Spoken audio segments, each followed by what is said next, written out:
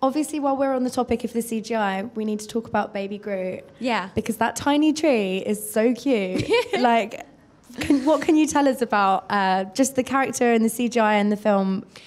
I remember the first time I saw Baby Groot. I mean, it was like a doll, maybe like this size, and he was so cute, you know. And I wanted to squeeze him, and I actually squeezed him, and they made him a little bit like mushy and softer. It was really cute.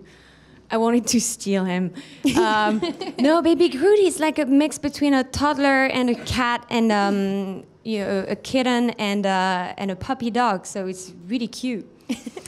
And I remember that before starting shooting the movie, Marvel gave us each member of the cast a Baby Groot with some glass around it to protect it. And I felt like it was our baby. It was really cute. I was going to say, so you didn't need to steal one. And then I had to hide it when I brought it back home.